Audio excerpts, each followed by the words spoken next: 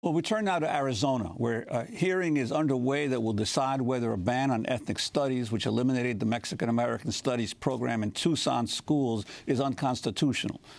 In 2010, Arizona passed a controversial law banning the teaching of any class designed for a particular ethnic group that would, quote, promote resentment toward a race or class of people, unquote.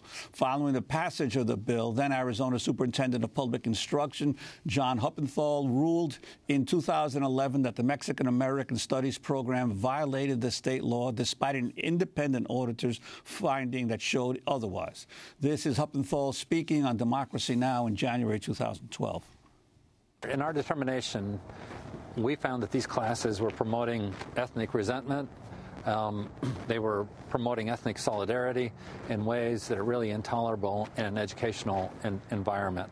The Tucson Unified School District ultimately suspended the acclaimed Mexican-American Studies program in 2012 under the threat of losing up to $14 million of funding if they allowed it to continue. The program suspension also included banning 7 books that can no longer be used in the classrooms, including Rethinking Columbus, The Next 500 Years, Shakespeare's play The Tempest, Pedagogy of the Oppressed by Paulo Freire, and Chicano, The History of the Mexican Civil Rights Movement. For more, we go to Tucson, Arizona, where we're joined by Richard Martinez, one of the attorneys representing the families challenging the Arizona law. Welcome back to Democracy Now! We spoke to you when you were bringing this case. You're in court now. What's happening, Richard Martinez? Well, thank you for the invitation. And today we start the second week of the trial, which is expected to last through probably at least Tuesday of next week. And this is a trial to the court to Judge Tashima, who's a sitting by designation Ninth Circuit judge. And in this case, we are challenged the constitutionality of the statute and the enforcement of the statute under the Equal Protection Clause and under the First Amendment. And Richard Martinez, part of your argument, as I understand it, is that you're trying to prove that the law was racially and politically partisan in motivation. And you're presenting evidence about the involvement of Dolores Huerta, the famous leader of the Farm Workers Union, and how that triggered the decision by some that she was speaking in Arizona. That triggered the decision by some of the officials involved here to begin work on this law. Can you talk about that for people who are not aware of the background to how this law came into being? Sure. The Mexican-American Studies program had existed for about a decade in the Tucson Unified School District.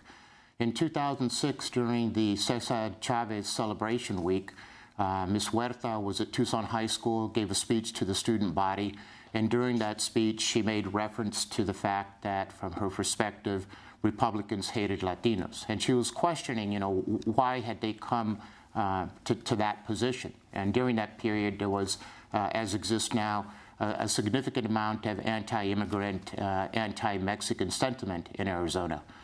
Tom Horn, who's then superintendent of education, hears that comment or hears about that comment, reacts very negatively, insists that his deputy have the opportunity to speak to the student body at Tucson High School. That was Margaret Garcia Dugan. Several weeks later, she addresses the student body at the high school. She does not provide any opportunity for the students to ask questions of her. So the students in protest placed tape over their mouth and turned their backs on her during her speech.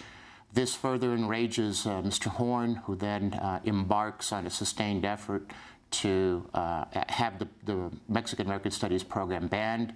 And ultimately, in 2010, as a companion legislation to SB 1070, he's successful that year, and Jan Brewer signs HB 2281. Before leaving office, and prior to the statute being in effect, he issues a violation finding with respect to the program. Mr. Huppenthal takes office within days, adopts that finding, and then hires, subsequent to that, an independent group to investigate called Cambion. Cambion conducted an on-site investigation and audit of the Mexican-American Studies program, found the program to be fully compliant, in fact, recommended that the program be expanded within the school district. Mr. Huppenthal rejected that finding, issued his own finding, which essentially mirrored that of Mr. Horn, and ultimately in January of 2012, the school board was they were compelled to ban the program. So can you talk about what's happening in court right now and the significance of this case, not only for Arizona, but for the country? Well, this court, this challenge to the statute has significance in different ways. The equal protection challenge focuses on the issue of the motivations of these state actors, both the legislature and their role in enacting this statute with respect to the racial motivations.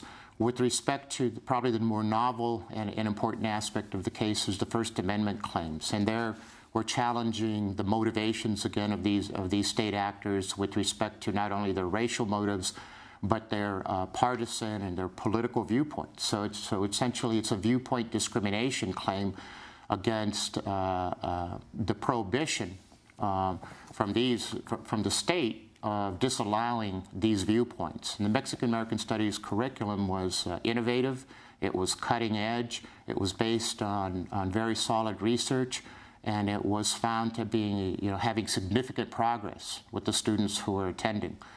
We were closing the achievement gap in Tucson, Arizona for Mexican-American Studies.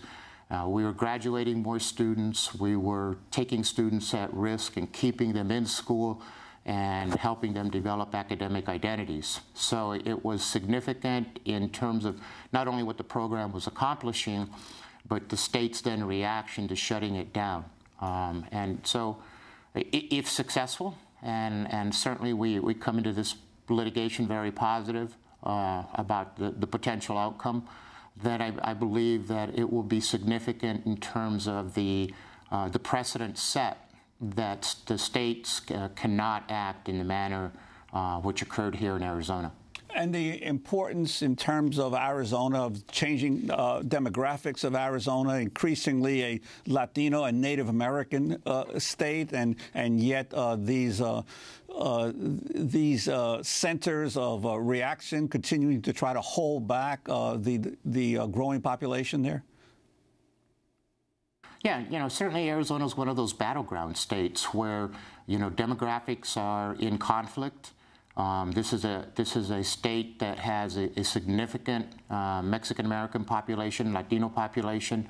It's a segment of the community that is predicted to be over 50%, by the middle of this century, if not sooner. And it's certainly part of the both national and local efforts to try and curb or hold that back. So we've had such characters as, Joe Arpaio, Russell Pierce, and certainly within that group of individuals, that kind of leadership from the right, you have Tom Horn and John Huppenthal. Well, Richard Martinez, we want to thank you for being with us, attorney representing the families challenging the Arizona law that resulted in the closing of Mexican-American Studies program in Tucson High School. We'll continue to follow what comes out of court. This is Democracy Now! When we come back, tobacco, a deadly business. What is its role in the Trump administration? Stay with us.